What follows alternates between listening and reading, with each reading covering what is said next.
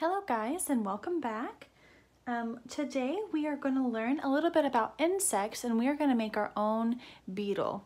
So all you'll need for today is a big sheet of white paper and a second one because we are also going to go over some lines today. And you're going to need a Sharpie or like a black permanent marker or even a Crayola washable marker is fine too. If you have one of the double-sided ones, a thin one and a thick one, that would be beneficial, but if you don't, that's totally fine. So I'm gonna start with my thick Sharpie and we are gonna go a step at a time to make our own little beetle, okay? So an insect has three parts to its body. So it has its head, which will be around here, its thorax, which connects its head to the bigger part of its body, which is the abdomen.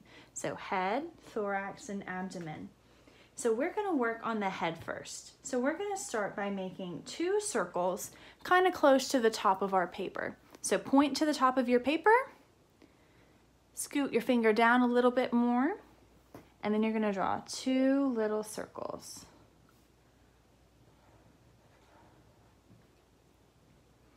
All right, and see that we're using a Sharpie, so I can't erase anything. So that's kind of the fun of this project is we have to kind of work with it. Like don't crumple it up and start over. Don't flip your paper over. We're gonna all work with what we're going with because these insects are gonna be super cool and we're gonna be inventing our own. So every little thing you do to add character to your animal or to your insect is gonna be awesome. So don't be afraid. I'm probably gonna mess up a little bit too. So let's see how we go. So after we have our two circles, we're going to connect these two circles with like a curvy line. So you can draw with your finger before you start with your permanent marker. And you can make a little curved line, kind of like a really long M. Or you can make it come up and over. It can be pointed. But I'm just going to start kind of in the middle of my eye. And I'm going to curve a little bit up. And then curve a little bit down. So there's the top of the head of my little insect and my two eyes are right there. And then just below it, we are gonna make the thorax. So this is gonna be kind of like the neck. So like the neck on us. So we're gonna make kind of like a rectangle, but we don't want it to be super sharp. We want it to be kind of curved, okay? So we're gonna make a super short curved little line there and another one on the opposite side there. And then you can make it kind of wavy, and there we go. So we have our head with our two eyes, we have our neck or our thorax, and now we're gonna make our abdomen. And so what's cool about an insect is if you cut it in half, whatever's on the left is gonna be the same on the right, okay? That's called symmetry, so say symmetry. Our most common insect that we think about with symmetry is a butterfly, right? Because one side of the wing is all decorated and really pretty, and then the other wing is the same. So we want to make sure that whatever we do to one side of our insect is going to be the same on the other side, all right? So now what we're going to do is first we're going to add some little antennas. So you can make your antennas short or long. You can make them curly. Oh, I like that. I like that it's kind of curly. Okay, so then you can make your little antennas. They only have two. And if you wanted to add like some little pinchers or like teeth, or you can add a curved line and some little teeth on there. You don't have to, but that is your choice. You can just stop at the antennas or you can add your little pinchers, okay?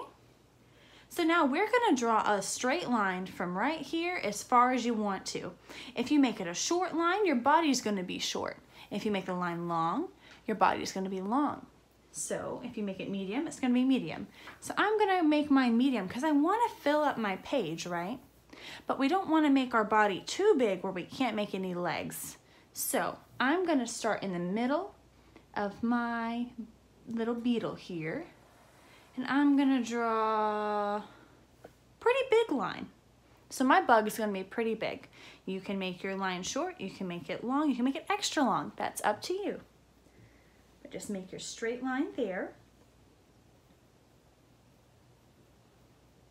And then we are gonna make the curved part of the body. So we're gonna start right here under the thorax, and we're gonna kind of make a curved line down, and I'm gonna curve mine over to a point. Okay, so I started up and I came over and I curved down. If you wanna make your bug more boxy or more angled, that's fine. If you wanna make your beetle's back more curved, you can. But we're only gonna work on one side for right now. So after you get that the way you want it, and then you're gonna do the same thing on this side. So you're gonna wanna start at the same spot, and you're gonna curve over and down and connect it. This side over here looks a little bigger than this one, but it's totally okay. Totally okay. They don't have to be exact. And then we're gonna add our legs. So I'm actually gonna connect my eye right here to my thorax real quick. Okay, and now we're gonna work on the legs. So insects have 1, 2, 3 legs on one side of their body and 1, 2, 3 legs on the other side. So they have 6 legs total. So let's start and make those, okay? So our arms have joints. So we have our shoulder, we have our bicep, our elbow, our forearm, our wrist, and our hand with our little fingers. So our bugs have the same kind of thing. So they have like a little section for their shoulder. So it's going to be, again, kind of like a rectangle, but you're going to want to curve those lines a little bit. Okay, and then we're going to do one kind of in the middle, make it kind of a curved little rectangle here. And then one kind of at the bottom. Make a little curved rectangle here. So that's our 1, 2, 3, our first ones. And then you're gonna do the same thing on this side. So I'm gonna do my bottom one, kind of down here. 1, 2, 3. So now these are all the shoulders for my 6 little arms. And then you can make a bunch of shorter, skinnier ones like this shape here, or you can make them kind of longer. I'm gonna make mine kind of longer. So I just went out, up, over, down, and back there. So it looks like a 3D kind of L, like a box letter L. So I'm gonna do the same thing on this side so that I don't forget what I did. So I'm gonna come over, up, to the right, down, and back in. Okay, so these are my middle legs. My bottom legs are gonna be the same way, but we're gonna point them the other way. So it's gonna be kind of like the letter F without the extra little lines there. Okay, so we have our bottom leg curved over, and we're gonna come over to this side and do the same thing. Come over and down and back over. And then our top legs are gonna be pretty close to these legs as well, just a little bit shorter. So we're gonna come over and up and back down. All right. And then on each of these, we're gonna make a little oval and another little oval. Okay, so you see how I made it? It looks almost like the letter 8, or the number 8. So a circle and a circle. And we're gonna do that to each of our little legs. An oval there, an oval there, an oval here, an oval here, oval here, oval here, oval here, oval here, and our last 2 right there. So then this is gonna be kind of like the wrist on our hands. And then we're gonna make our little feet for our little bugs. You can make your bug's toes long or short. I'm gonna make mine kind of like this. I'm gonna make kind of like the letter N, and I'm gonna come up and down. So I'm gonna make the letter N, come up and down, like I'm making an A. Now I'm gonna make the letter U, and come down, then up, like the letter V. So right here, I'm gonna make the letter U, come down and up.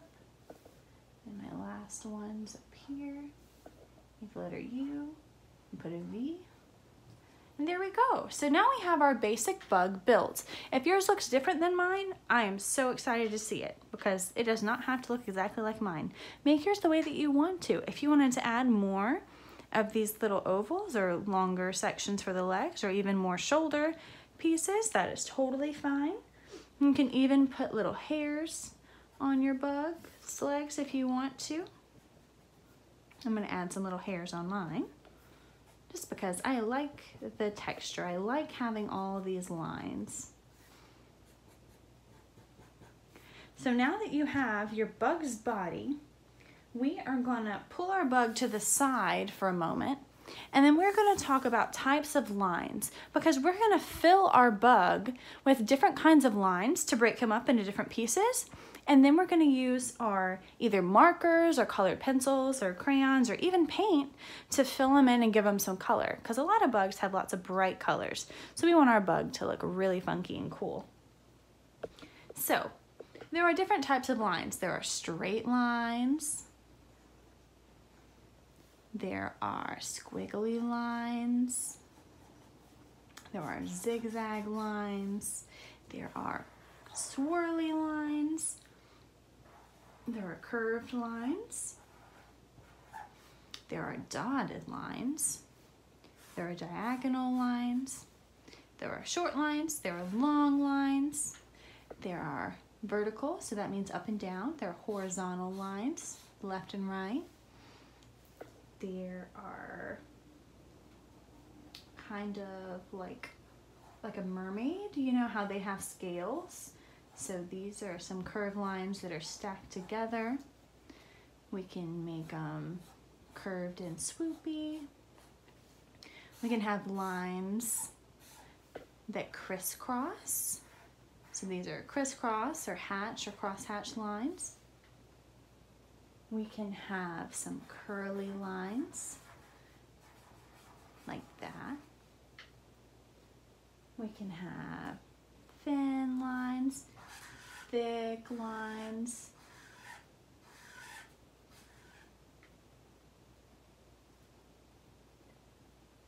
And any other line that you can imagine, you can create that into your own. Like rainbows are a bunch of curved lines that are smaller and smaller as you go. Okay, so just getting this in your head, you can even use curved lines to make a whole new shape. You can use swirly lines to come in and make, you know, like a little snail or something. But you don't have to use these to create anything. They can just be whatever kind of doodles you want. So now that we have kind of gone through our basic kinds of lines, let's slide this over and come back to our beetle. So now we want to add a little bit of definition and texture to him. So how about we start with the body, because the body is the biggest part, and I want to make sure that you guys pay a lot of attention to detail here. Okay, so you can use any combination of these lines or whatever lines you want to make up as well. But remember, whatever you draw on one side, you have to do on the other. So let's start here. I'm just gonna add kind of like a squiggle here, just to kind of add a cool little bit to the middle. So now what I'm gonna do is on my right side, I'm gonna do the same thing. So I'm gonna try and match it as best I can. I'm looking at my previous drawing. I'm gonna try and do my best to match it up. And there we go. It's a little off, but it still looks good. So now what I want to do is I'm going to add some horizontal lines. So that's going left to right. So I'm going to do a section of these here. You can do them close together, you can do them far apart. What we are not doing is we're not coloring anything in with our Sharpie just yet, okay? We want to make sure we have all of our lines drawn first, and then we are going to add our color and our contrast, okay? Another cool thing about insects is, you know how you and I have a skeleton and we have a backbone on the inside of our body? Well, insects actually have a skeleton on the outside of their body. So it's hard on the outside and squishy on the inside, which is opposite from us. And that's called an exoskeleton. Everybody say exoskeleton. Awesome. And so we're decorating their exoskeleton right now. So the shell of our beetle is what we're going to add all of our decoration to. And don't worry, you're going to take your time on this. You can spend a couple days on this if you want to, add a little bit of detail at a time. So now I have my lines on my right side, so I'm going to have to do them on my left. I'm just turning my paper so it's a little bit easier for me to make sure my lines are looking good.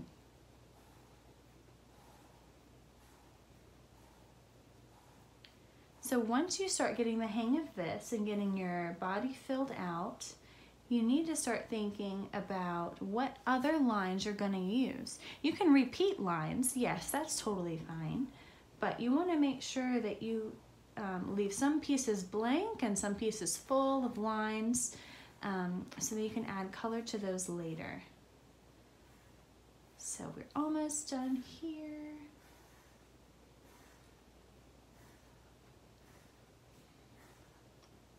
Make sure that you are staying patient with yourself. Don't rush, because you've already done so well so far. I'm sure of it, and I can't wait to see what the finished product looks like. So here we go. And this is a simple little guy. I just did squiggly line down here and then straight lines from left to right. Okay? So now what I want to do is I'm gonna come down here and make some kind of like tiger stripes. They're kind of squiggly and they go one up, one down, one up, one down. So I'm doing that all the way across here. Remember, I'm making my own bug, so you can do whatever lines and designs you want to on the inside of your bug. Just make sure it matches up on either side, okay? Let's see. And then, I'm gonna add some little curved lines around my eyes so they kind of look like little flowers, because our bugs are so important to our flowers and to our fruits and our veggies, because they actually help our fruits and veggies grow, because they go from flower to flower and they pollinate. So they are drinking the nectar out of our flowers and our fruits and veggies, and then they're going to other flowers, and that will help them continue to grow, which is super awesome. Super thankful for our bugs, even though some of them might be creepy crawly and kind of strange. Let's see, I need to add some detail to my legs. So I'm going to do some zigzags on my middle legs.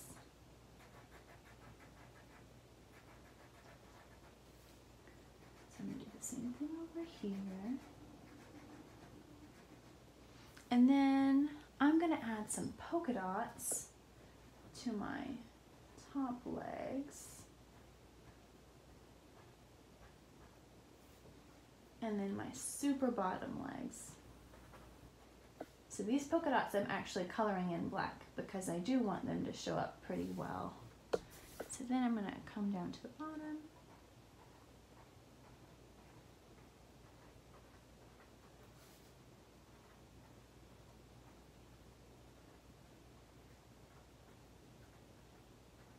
Okay. And then let's see, I could do some curved lines here. 1, 2, 3. 1, 2, 3. I'm going to do some on the bottom ones too.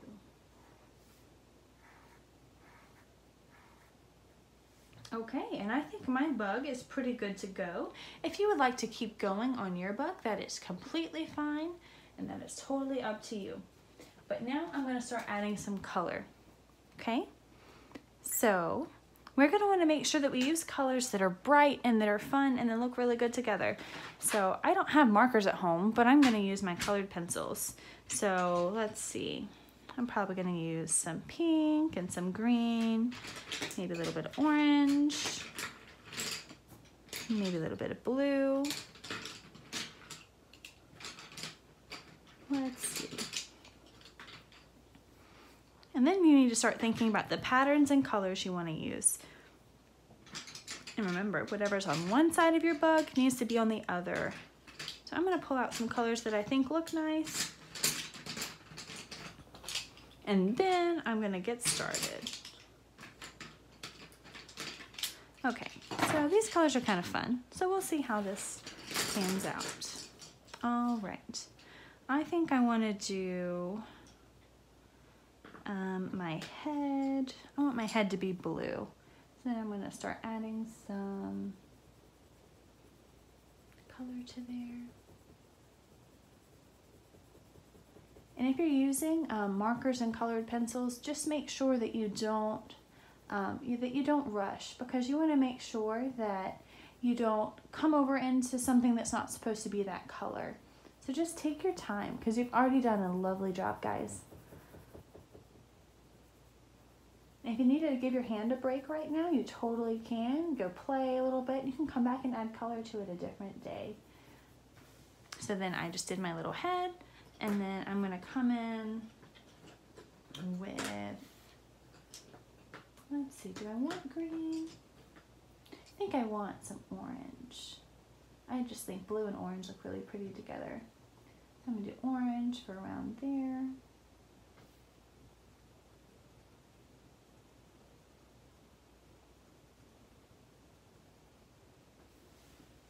All right. So as you guys keep adding color, make sure for these lines that you stay inside them however you've drawn them. If you have curved lines, straight lines, and make sure at the very end when you're completely done that you sign your name on the bottom of your paper so that you know that it is finished, okay? So I cannot wait to see what you guys share with me and what you guys post. So don't give up, keep making art, and I'll keep making videos for you guys. Y'all have fun. Bye-bye.